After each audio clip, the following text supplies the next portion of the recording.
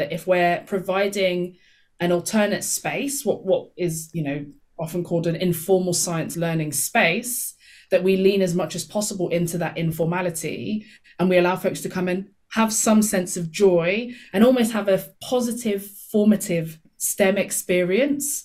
So at least, if we've listened to Beyoncé or Taylor Swift or whoever it is as we're coding, which you wouldn't normally have in a classroom or anywhere that folks might see as more serious of a coding space, then why not have that and realize that, the seriousness isn't part and parcel of the STEM and the STEM knowledge. It's just where most folks engage with it, and why not give them an alternate space? But yeah, we can laugh, we can have a joke.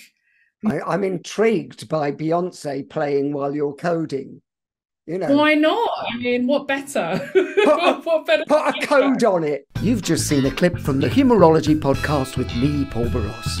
Please leave a comment and subscribe to see more.